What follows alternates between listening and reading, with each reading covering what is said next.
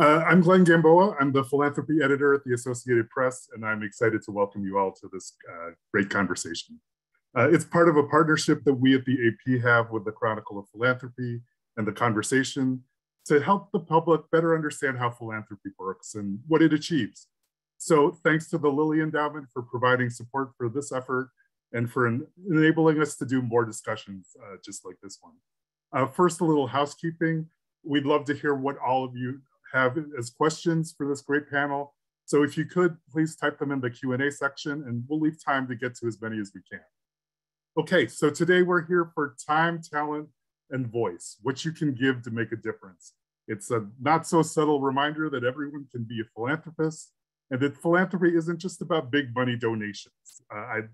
It's my honor to introduce our panelists today. Bridgid Coulter Cheadle is an interior designer, an entrepreneur, an actress, and the philanthropist who founded the Blackbird Collective, a physical and digital co-working space focused on supporting women of color and their allies. Kimberly Jeffries Leonard is the president and CEO at Envision Consulting, and she has a lifelong commitment to public service and an expertise in developing public health and behavioral health programs. She's also the president of the Links, one of the nation's largest volunteer service organizations, as well as the Links Foundation. And our moderator today is Tyrone McKinley Freeman. He's the Associate Professor of Philanthropic Studies at the Indiana University Lilly Family School of Philanthropy, and he's the author of Madam C.J. Walker's Gospel of Giving, Black Women's Philanthropy During Jim Crow.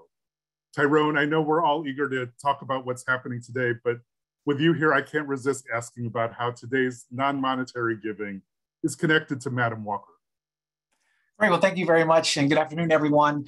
I'm very excited to be here today with this panel. Madam Walker's story is one that's familiar to many people, and people will generally know that she became a millionaire at the height of Jim Crow at the turn of the 20th century by starting a beauty culture company. But people don't often realize is that her philanthropy is not something that started with that wealth. And that's something that I think is important for this conversation today. She was born on a cotton plantation in 1867, right after emancipation. And she died nearly 52 years later in her own mansion in Irvington, New York. But the story of philanthropy in her life wasn't something that started in the mansion at the end of life. It actually goes back to this idea that she did not wait, that she actually began giving when she was in her early 20s as a poor, orphan, widowed, struggling young mother who was desperately trying to take care of her young daughter.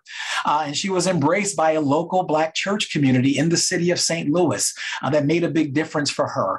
And so we see her beginning to give and fundraise and gather money, food and clothing and items for indigent neighbors. And then philanthropy becomes something that grows from there with her. She gave along the way. So she started with what she had and gave more as she acquired more, which is a very different model of philanthropy than we tend to think about. The second thing I would raise up is that she gave more than money. We tend to focus on her monetary gifts, and she made some very consequential gifts to organizations like the NAACP and to many historically Black colleges to advance education. But that's not all she gave. And in fact, one of the reasons I organized my book around 5 chapters named for each kind of gift is I wanted to highlight this diversity of giving because only one of those chapters is about money. She used her business as a platform for providing economic opportunity for Black women as they were locked out of Jim Crow's discriminatory economy. She used her network of schools to provide beauty education and allow women to get education, again, in the midst of severe constraints through Jim Crow on Black access to education. She also was very much an activist, which is a gift in this tradition of Black philanthropy. She was on the front lines of the anti-lynching movement, the women's voting rights movement. She was even a voice for Black soldiers during World War I. So she was very cognizant of the many resources she brought to bear in the fight and struggle for freedom. And of course, she constructed a legacy surrounding her estate to perpetuate those gifts after she died. And the last thing I would say that's very important for this conversation is that her giving was nurtured through networks of other generous Black women. And so she was a washerwoman before she started her company. And it turns out that Black washerwomen were very community-oriented, engaged in mutual aid strategies, very connected and invested in their communities. She was a part of a church, as I mentioned earlier. So a church woman in that traditional sense, involved with many different auxiliaries and committees that were doing work in the community. She was a club woman, which is important for our conversation. The links are a great extension of this great history of Black women's club work. And of course, she was in networks with other Black entrepreneurs, especially Booker T. Washington's national network of Black business leaders. And so it's important that her story gives us lots of fodder for challenging the limited definitions of philanthropy and being more broad and seeing philanthropy across many different patterns and behaviors. The reality is that philanthropy is part of our common collective human heritage. It doesn't belong to one group. It's something that we all can connect with and give. Her story amplifies that. And it's important because gifts beyond money have been a vital part of the ongoing struggle for freedom. And so that's why I'm excited to be in conversation today with these two dynamite panelists, because they and their organizations embody this rich tradition and history of the ways in which Black women have across our history invested themselves and their communities in the struggle for freedom. And so it's an honor to kick things off today. And so I want to say to Dr. Jeffries Leonard and to Bridgid Coulter Cheadle, welcome, and thank you so much for being here. I want to start by asking you, let's start with you, Kim, if I may. Would you share with us a brief story of giving from your upbringing that's important to you? Thank you so much. I'm so excited to be here. I'm excited to be here with you. I'm excited to be here with my co-panelist, Bridgid. I'm excited to be able to talk about philanthropy in all of the ways that you just laid out. I think it's a great roadmap for our conversation. I grew up in the South. I grew up in Fayetteville, North Carolina. I was born in Germany. My parents were military. They brought me back when we came back over to North Carolina, where my dad retired. And I was lucky because we lived close to my grandparents, my maternal grandparents. And so one of the things that I saw early on, I saw my grandmother and my mother giving. My grandmother was what you call the consummate volunteer. She volunteered at the she was a Red Cross volunteer. She volunteered at the hospital in Fort Bragg. She volunteered with her wives club, meals for homeless. My mother did the same thing.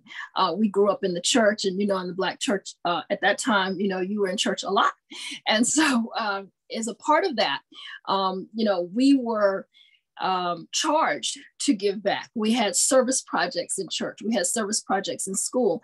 And so it just really was a part of my fabric because of the way that we were raised. We watched our parents support food shelters. We watched our parents support clothing drives. We watched our parents support scholarships for young children, for children who didn't have scholarships to be able to go to school. It just was something that we did all the time. If there was a catastrophe, if you will, or if there was a family in need, then we rallied around, the community rallied around to be able to provide support, clothes, different things for a family in need in case there was a fire or disaster. I remember early on, how as little children, you always want the toy of the day. And our parents would say, well, you might get it if you're a good girl. And I do remember there was a one of those disasters, and the toy of the day was purchased for this child who did not have anything. And I do remember, as little children do, why are they getting this toy and I'm not getting this toy? And I remember that what has stuck with me throughout. My mother used to say, what don't you have? She said to me, what don't you have?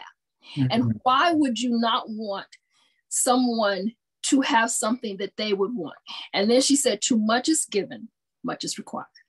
And that is something that has, when you hear these things very early on, they stay with you and they become the foundation upon which you grow.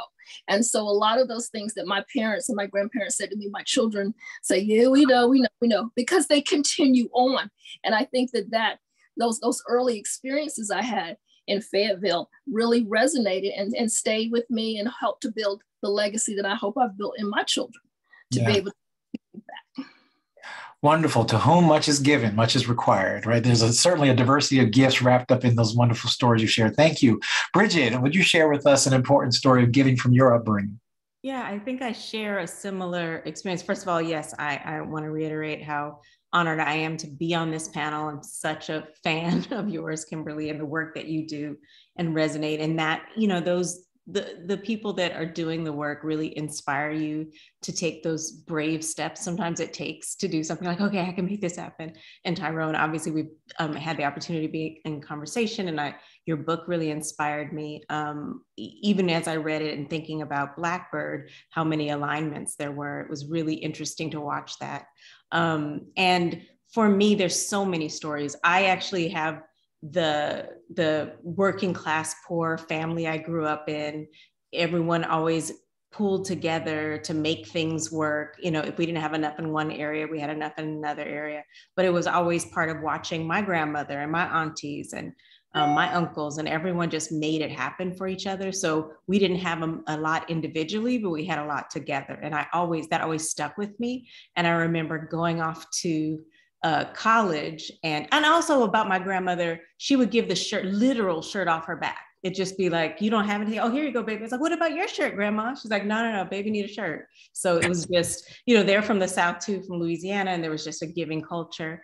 And it always stuck with me that like everyone together, unified. I had this sense of community. There was music in our house. So there was giving of love, giving of community, giving of sound. And it never was one thing. It was kind of this joy that came from everyone being together. And it was loud and it was a crazy house.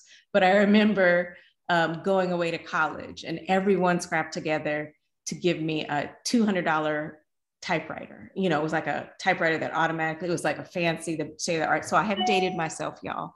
But it took a lot. And one person who maybe gave $5 for that typewriter, that $5 meant a lot to them. Another might have been able to give 50, and other people too. Like it took a whole family to send me off to UCLA with a typewriter in my car. And like, I knew how much that meant. My aunt's crying, but she cries at a lot of things because my sweet aunt. But it was a moment that resonated with me. And I knew that I had an obligation to always go out to my community, any community, my family, the extended family, and be that person who gave what mattered. And I think that's what always stuck with me, is how little we had, you know, on a financial, but how much we gave, which amplified things. Yeah, your examples are sharing this idea of giving from your substance, not just the surplus. And it speaks to the different ways people have showed up, literally the shirt off their back, right, to invest in others. And service is a big gift as a part of this tradition. And so, Kim, would you please tell us about this tremendous history of the Links Incorporated, their mission and membership, and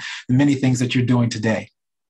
I am so excited to be able to, I'm just pleased to be here, but this is a really special time for the Links Incorporated. We are, as we were introduced, the one of the oldest Black volunteer women's organizations. We are an organization that is literally now celebrating our 75th year in existence. We were founded in November of 1946 by two young women who were sitting around and saying, we need to do some things in our community. We need to help the children. We need to bring culture. We need to bring education. We need to give back. They brought 7 of their friends together, and they formed the Philadelphia Club, and the Links was born. And they brought their friends and their relatives all up and down the Eastern Seaboard to say, do you want to have a club? Do you want to have a club? And then we became the Links Incorporated. And now today we're an organization of over 16,000 women in 292 chapters. 41 states, the District of Columbia, the Commonwealth of the Bahamas, and the United Kingdom. And we've had chapters in South Africa. We've had chapters in Germany. And we are founded on two tenets only: friendship and service. So we're friends who serve. And in this service, we have evolved to provide service and programs in 5 different areas, which we call facets: the arts, services to youth, national trends and services, international trends and services, and health and human services. And very often you'll see the work we do is not only in these 5 areas, but across these 5 areas. So many things really do interconnect. But we're one of the few organizations that we're required to do a certain number of service hours every year. And so collectively as an organization, we log 1 million hours a year, 1 million service hours a year. So when you come to the links table, you come knowing that boots on the ground, hands-on work. We want, it costs money to provide services, and it costs money to do work, but it also needs hands. We have to have working hands. So we're a working organization, and we have implemented programs across the board. We provide what we call legacy grants. We're on our 6th one now. We can talk about that later. But, to deserving organization, $1 million grants. We put money in communities. We put hard work in communities. And we are the organization that we say we are friends who serve. And it is our pleasure to do so. Wow. So from friends who serve to entrepreneurs who are deeply invested in community. Bridgid, would you please tell us the origin story of Blackbird? Why did you start it? When did you start it? And what are the things that you're involved in, please? Absolutely. Blackbird started originally in 2018 with an idea.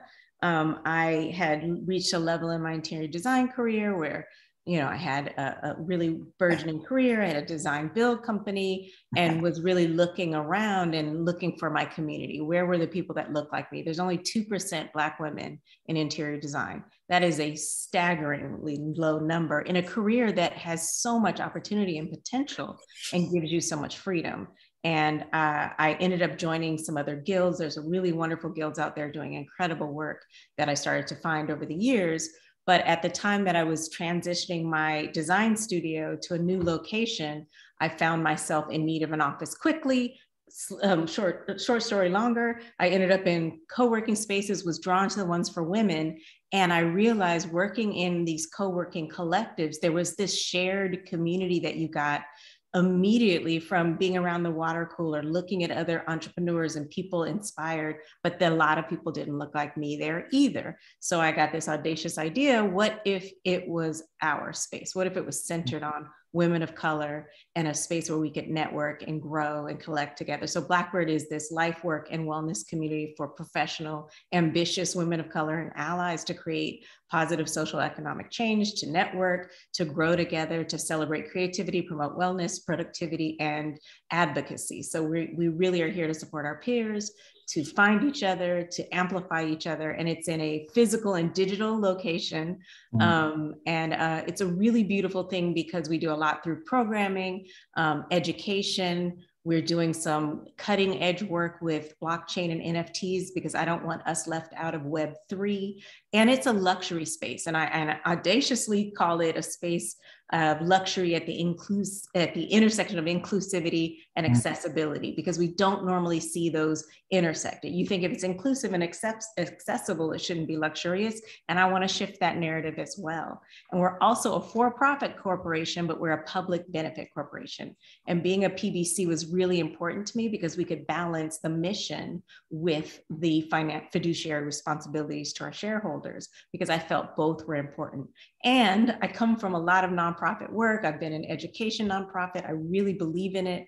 And I have a sister nonprofit to it. And that's a really important part. But like you're saying, like, if we are giving with our talents and we're giving the opportunity to level up, we're giving fishing poles, then we can all fish together, level up, all of those, beautiful sayings that are said. Like, I wanted to see what that actually could look like. So it's an experiment in group network and growth. And it's really a beautiful space with incredible people that are coming in as we reopen. Yeah, thank you for that. So Bridgid just shared some of the ways in which members come together. Being a public benefit corporation is this experimentation in different forms. And Madam Walker was doing that, right, 100 years ago. But Kim, the Links is a 501c3 organization, but you also have an affiliated foundation and a 501c4 that allows for some more expanded political engagement. So talk to us about that structure and how that facilitates the ways your members bring their talents and their voices to the table and to their communities.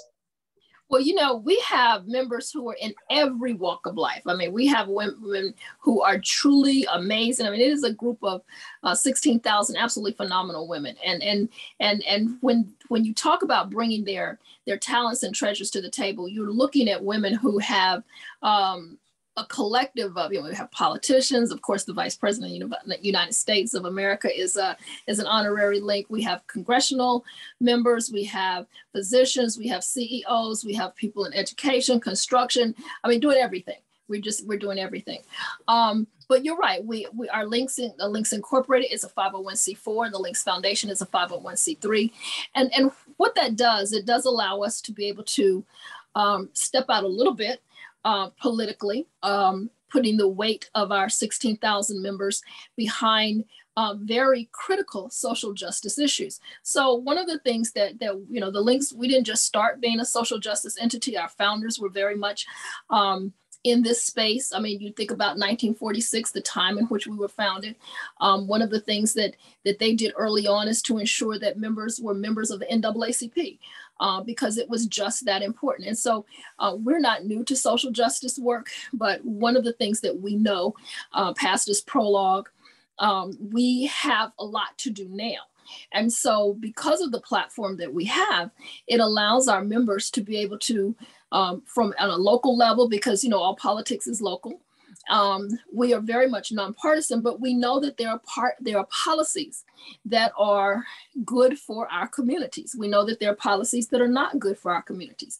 And there are policies that in order for us to actually fulfill our purpose and our mission to ensure that we're making our communities better, we certainly have a legislative component to get behind policies that either drive our programs or our programs drive our policies.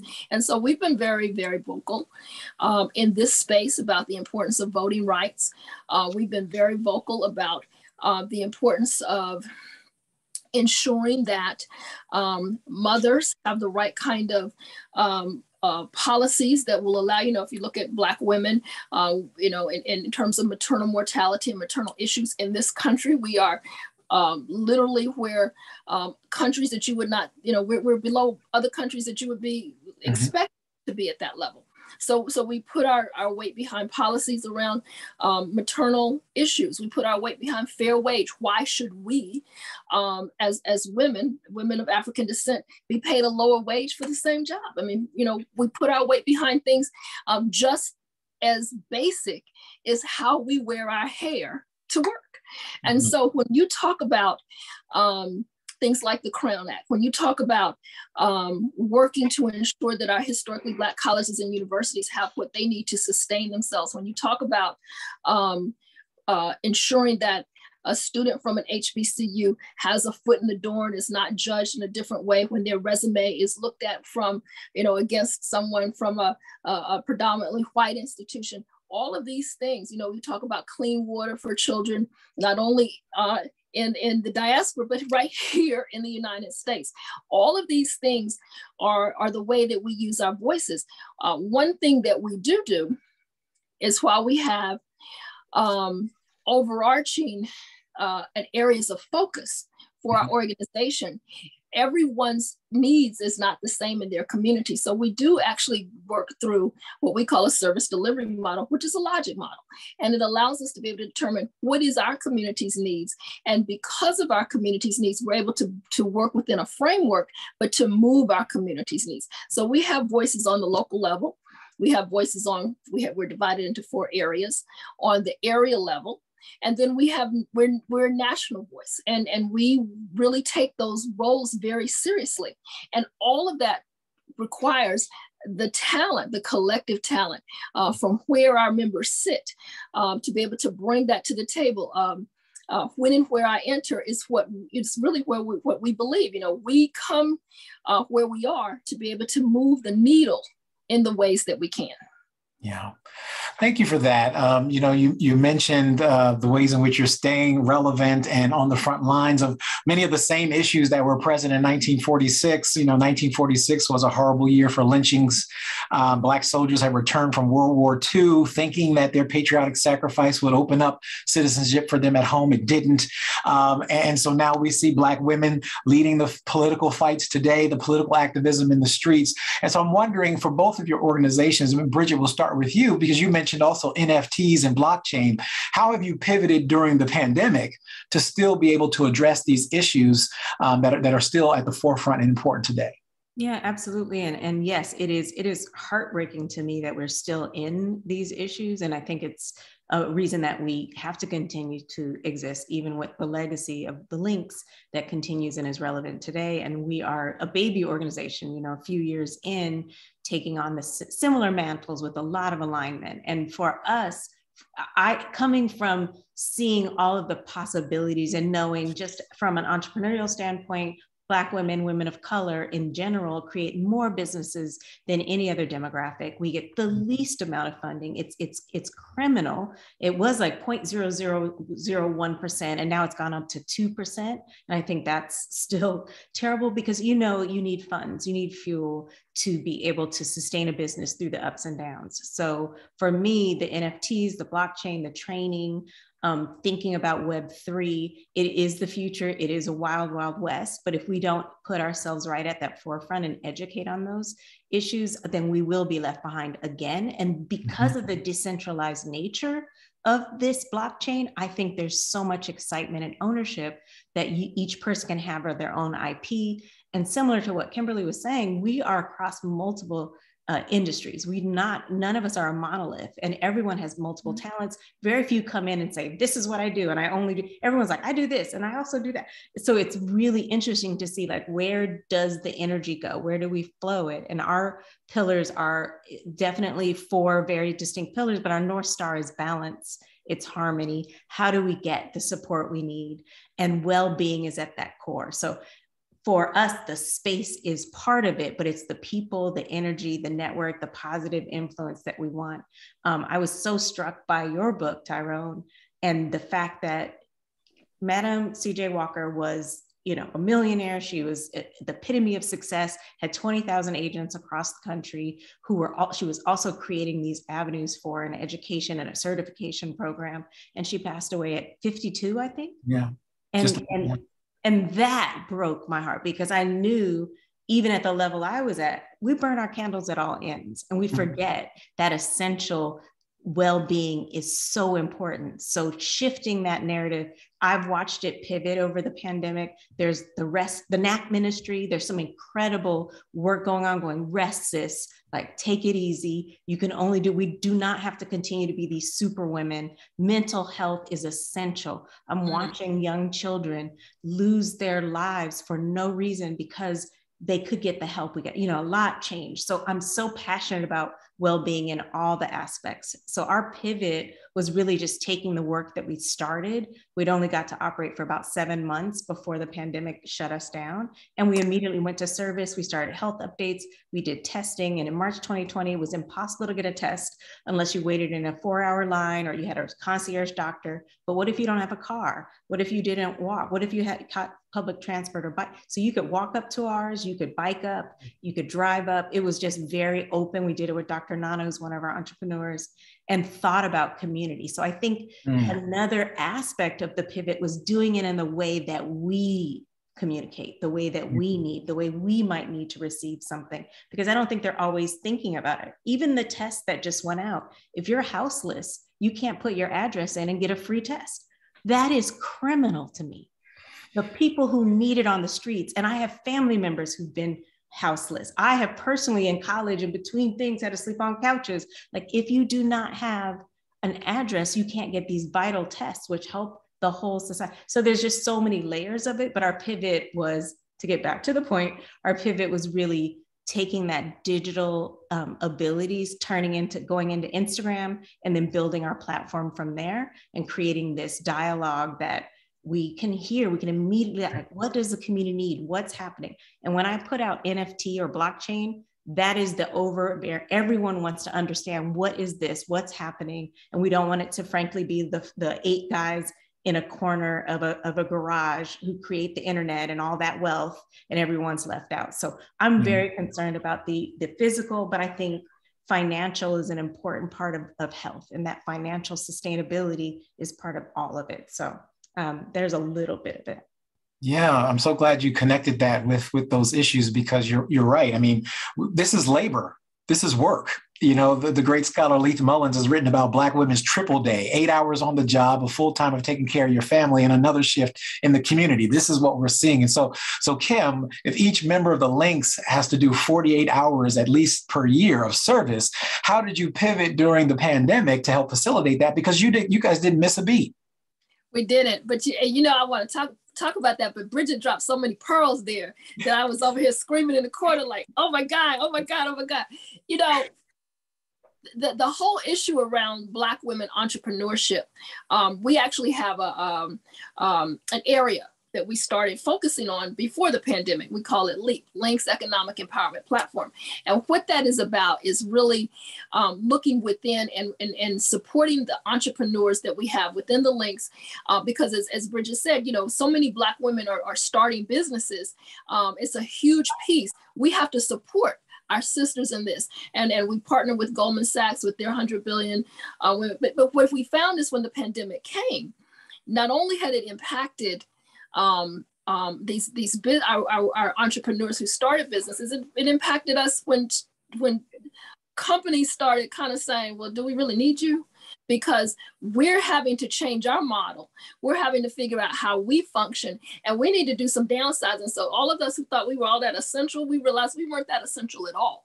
And so the pandemic became almost what we call the great equalizer in terms of understanding that some of these issues in terms of the economic that we thought, you know, we had kind of conquered. And so our job was to help other people conquer their economic issues. We really hadn't done that great a job in that. And so, Bridgid, I just want to applaud you for what you're doing in this space, because it is so important to us, especially as Black women. She talked about mental health. She talked about health and wellness, and the fact that we had to slow down and literally stop and watch George Floyd's murder play out in front of us. And all of these things impacted us in ways that we probably thought we were beyond. And so we, as an organization, we didn't panic, we pivoted. We knew that in order for us to be able to continue to serve our community, we had to be intact, we had to be whole, we had to be safe, we had to be healthy. So we really literally went to a virtual environment for the work that we were doing, our operations that we were, you know, our organizational operations. We put in place a protocol where the programming to our communities was virtual. We've been working with the vaccines and pandemic to help keep our communities safe. We put in place protocols where we're doing service in a way where we're social distancing. We're still at 6 or less social distance with masks on, no matter how the country opens up, because we put a task force in place of scientists and experts in infectious disease and this field, so that we were following the science and not getting caught up in some of the political things that were happening around the pandemic and around vaccines, so that we could keep each other safe and continue to do the work that we needed to do to ensure that we were fulfilling our purpose. But these things are very real when you talk about the isolation, when you talk about somebody who is more gregarious and wants to be around people, and then, you know, we're having to shut down. And so it allowed us to be able to say, in addition to this work that we're doing, that we need to feed the community, and I say feed in a very holistic way, through service and services. We got to feed ourselves. So we had to find ways to be able to engage in a virtual environment, check on our sisters, check on our older members, check on some of our younger members. Everybody has a different perspective. As Bridgid said, we're not a homogeneous organization. We all have different ideas. We all have different beliefs. We all have different perspectives. But the ultimate goal is to ensure that we're able to be here tomorrow to continue the work that we do. And how do you do that? You've got to put a mask on. You've got to get vaccinated if you can. You've got to ensure that if you're exposed, you don't expose somebody else. Everybody can't get vaccinated. So and then we have to send this information. Let me finish that thought. Everybody can't get vaccinated. So it's our job for us who can be vaccinated to protect those who can't. So we can continue to do what we're doing and then get the information out to our communities and ourselves as a trusted voice, or bring in those trusted voices so that we can move the needle and so that we can continue to support our communities. You know, Bridgid talked about the fact that we got 4 kids, but if you don't have an address to send it to, then where's it going to go? Same thing, if you're exposed, how am I quarantining if I have a house where I can't go anywhere to quarantine? And so some of those things became very, very real. Even the concept of an essential worker.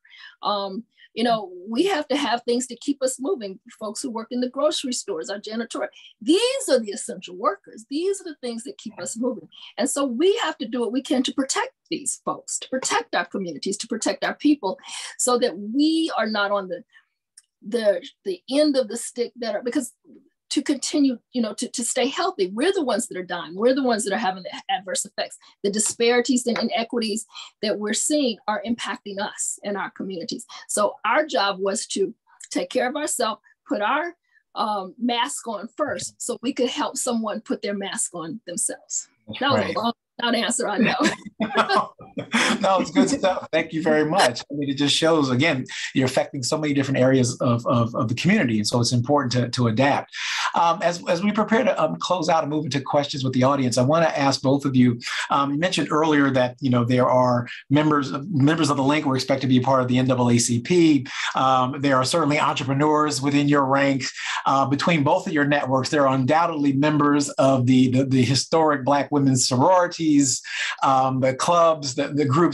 So I'm wondering about this interconnectedness and these multiple memberships, these simultaneous memberships, participating in these networks, and the ways in which your members are leveraging their influence and their relationships and the advantages that they have to serve their communities. Also, Bridgid, your family brings a combined celebrity to many of the causes that you address to. So can you talk to us about the notion of influence and advantage as a gift or as a resource to use to help others? Yeah, and I can start with that. We've kind of made a declaration of interdependence. I just think that we all stand, and it's all so important, and there's room for everyone. I have this odd, non-competitive, I just don't see competition. I think we all have this place that we need to serve, and there's so many that need the service. And I love that. Of the links we had, our first event was with Vice President, your honorary member, Vice President of the United States, when she was a candidate. So I feel super aligned on that.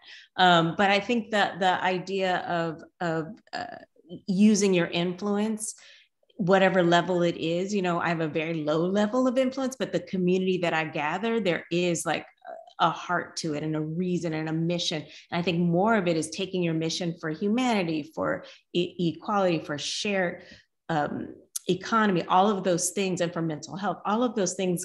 I think when you speak your authentic truth and you follow your passion, anyone out there who's got an organization and you are on your path and you're on your passion, you will start to draw and attract the people who need that. And then you build up. And I think for me, it's all for the people. It's really, we are nothing. We can be Blackbird, but without the incredible Blackbird members, friends and allies, and the people who come in to make this happen, that is where the work continues. The networking happens, the collective well-being happens, the education, the groups. So with my little bit of influence, I do use them in political campaigns. If we can speak for a candidate that is really going to something that's sometimes against us, because, if you want tax breaks and, I'm like, if it's better for the people, that's better for everyone. And I'm not one of those people with all the billionaire who pay no taxes. Like, that is just criminal to me. But if you are voting for things that help the people and that it is spread out more, it's better. So when we can support a candidate or support a cause or go out and march for something we believe in, I think those are little steps that all of us can take. and then using your thought leadership to write when you can, talk about the environment. We're in a crisis right now with the environment. And it's such a level, and the journalistic narrative about it seems to just keep getting, they put the stories out, but people are now just, it feels like we're all over the environment because there's so many causes, so many things happening right now. But I think we try to focus on the environment, education, and women's rights in our family. So you find the things that you're passionate about, you focus on those, and you try to move forward with that. We give our money, we give our time and our talents to do those things. There's great groups like the Solutions Project and other groups that we're part of that are doing the incredible on the ground work. So we try to find those, and Fair Fight, Stacey Abrams' group, there's just so much like, okay, how do we help who's our list? We make the list of what we can do because we're two people, we're a small group, but every person who does that, it amplifies. Similar to, I'm sure, what Kimberly has with the links. If you have 16,000 and all of them are giving 48 hours, like that is just an incredible compounding of influence that one can have. But for our point, we just try to put it towards things that we care about, that we believe in. And Blackbird is a mission. And so I think somebody asked about our sister is Blackbird Alliance, which came from me really watching young people come in and interview, and there were tears. There would be people who walked and they saw a group of Black and brown women interviewing them. And I don't think they've ever had a job interview with people that looked like them.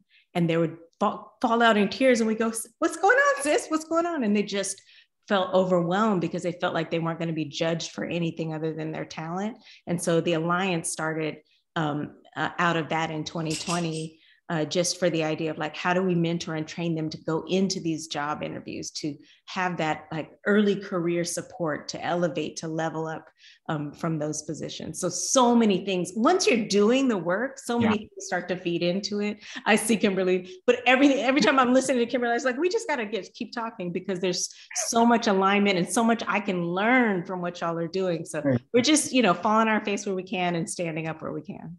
Wonderful. Kim, what would you briefly say to this idea of influence as a gift?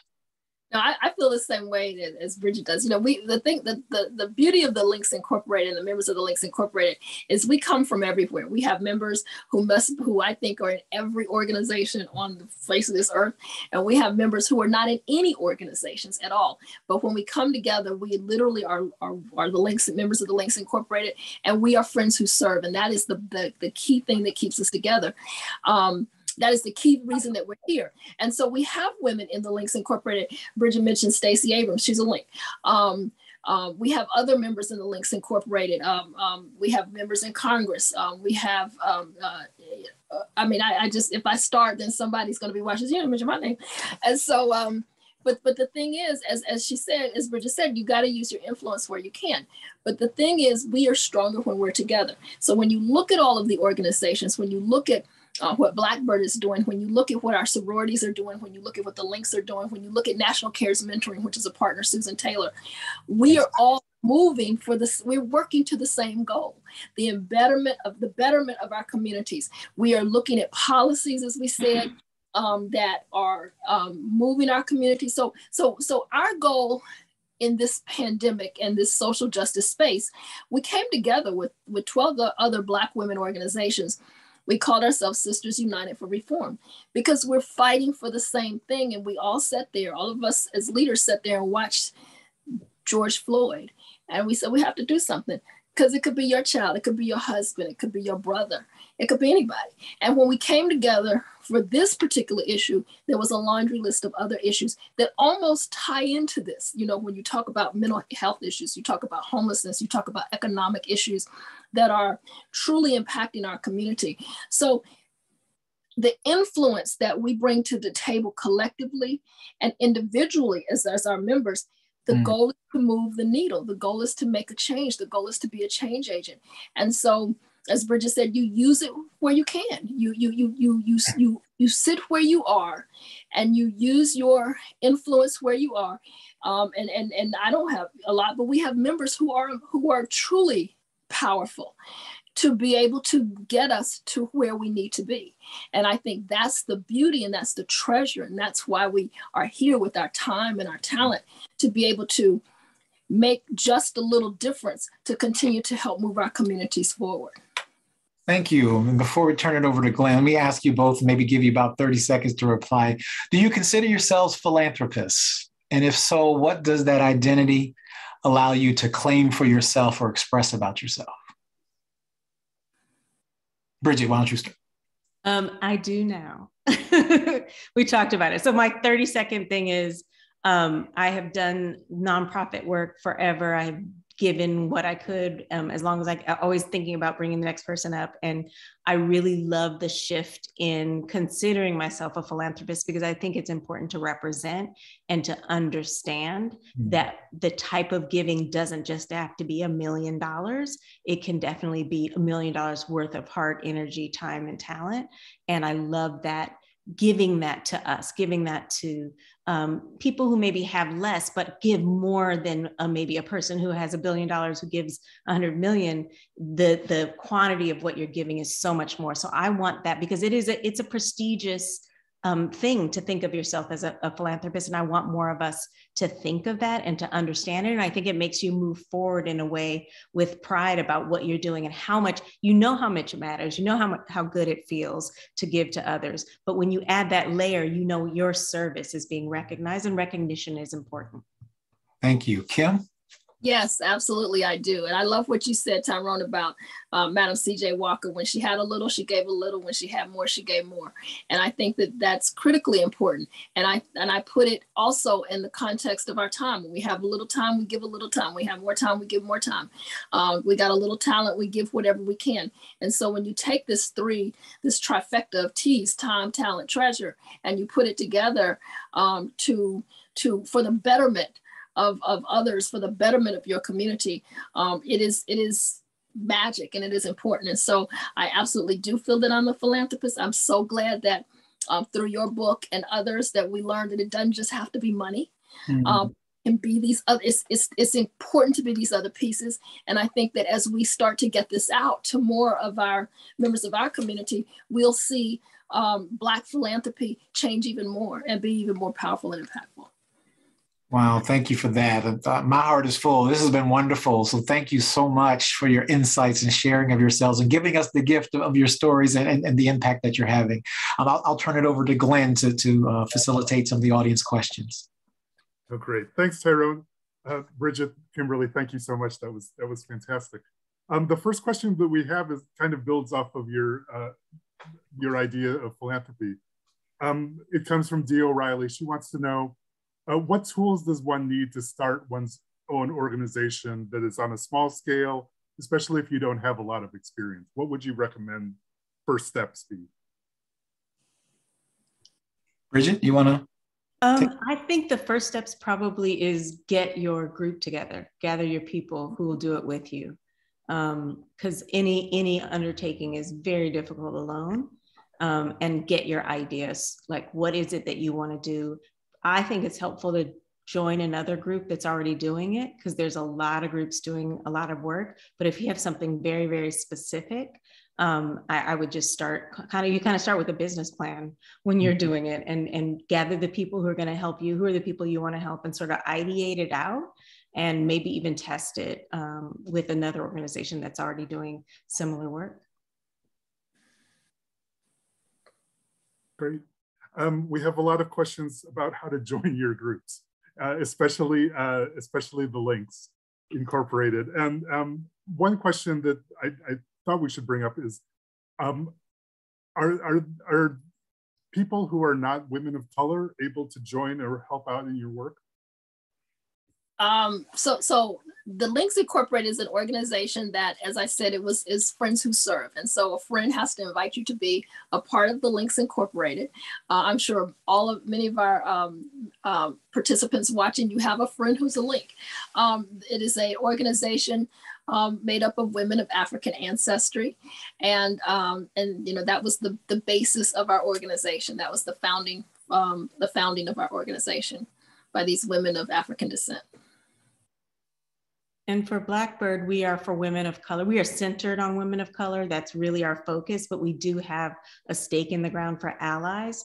Our kind of move forward moment. We're about 80% women of color, 20% allies, which are men and non-women of color. And I think it's an important conversation that there are important conversations that happen from that. And I think that it is definitely an interesting place to be right now. But I do think that for us, most of our programming and everything is centered on women of color, but the allies bring in an important voice. And also, I love the listening, the allies coming in to listen to then share it in the community, because we know that without this unification of what our messages are going out and being translated, it can be difficult. So you can join. You would be you could be in that 20%.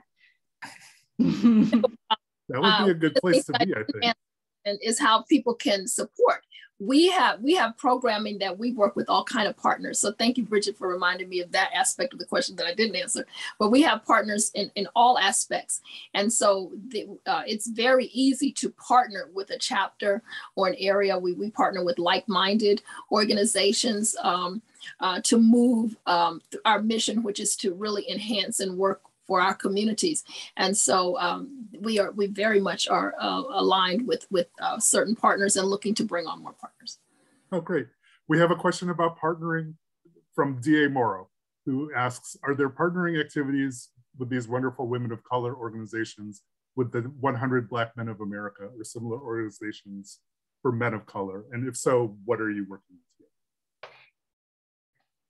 We've worked with 100 Black Men of America. We've worked with the fraternities. We have a wonderful mentoring component to our services to youth programming. And that's one of the places where we bring in our male partner organizations, also in the health areas, because it's also very important when we talk about the health of ourselves and the health of our women. We also have to make sure that everybody is healthy.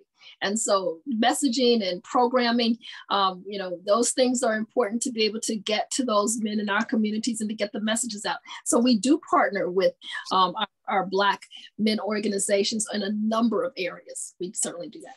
Yeah.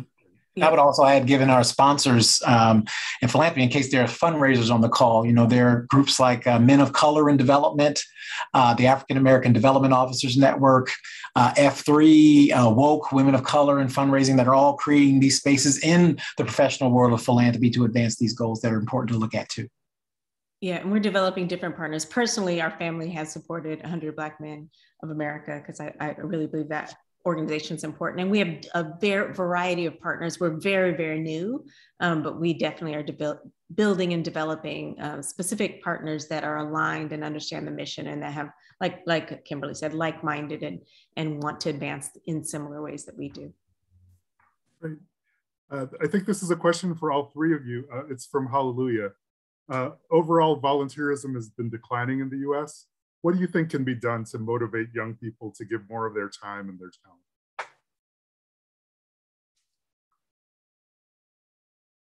Well, I'll start. I have some young people in my house. They're not so young anymore. In fact, my youngest just turned 21 2 days ago, so I'm actually officially a parent of an adult. I think that we have to show that how it's first of all, why it's important to volunteer. But I think we also need to make sure that we're looking at volunteerism in ways that they can relate to. Our young people are using different kinds of tools. They're using different kinds of applications. They are in the community and they walk in these spaces in very different ways. And so I think that, I absolutely believe that you meet people where you are. And I think that the conversation should be about the importance. I think the conversation should be about how and to be able to fit it into these schedules and to be able to do it in a way that they're able to do it. There are a lot of organizations and groups for young people to volunteer. There are a lot of incentives for young people to volunteer. And I think when we bring those things to the young people and to the table and we have those influencers who buy in and understand, it makes our job to continue to raise this next generation of volunteers a little bit easier. And I would say the research supports that too. My colleagues at the Indiana University Lilly Family School of Philanthropy have done a lot of work looking at how do you inculcate values into children and philanthropic values into children. And one of the things that's so important is the act of talking to them about what you're doing. All too often, we just write the check and don't say anything, or we go off to the board meeting without explaining what it means to be a board member or why we go to the soup kitchen or the different things that we're doing. But the act of being very intentional and explaining these things to your children is shown to help produce that kind of connection and pro-social behaviors, as social scientists will call it, that will show up in their adult years. Yeah, and I would only add to that. That's the same thing I would say is walk the walk and tell and explain to them why you're doing it, and then they will follow. And also understanding what their issues are and what they're passionate about, and giving them a sense that it will make a difference. Because I think a lot of times we do have this, it can be very discouraging when it feels like nothing changes from the work that you're doing. So watching and showing the successes of how that made a difference could also be helpful. Great. We have a question from Deb Fink, who is talking about making a difference. She's wondering what your organizations are focusing on in terms of the midterm elections, and if there's any candidates or groups that you're looking at helping out. We do a monthly political panel called Movement into Action, and it is Movement into Policy. It started pre-election last year, and we just basically host different candidates and different thought leaders behind and strategists behind candidates, and talk about specific issues from a local community level to a national level, depending on who the guest is. So we will be ramping up for this year for sure. And we will also plan a couple of community drives in person.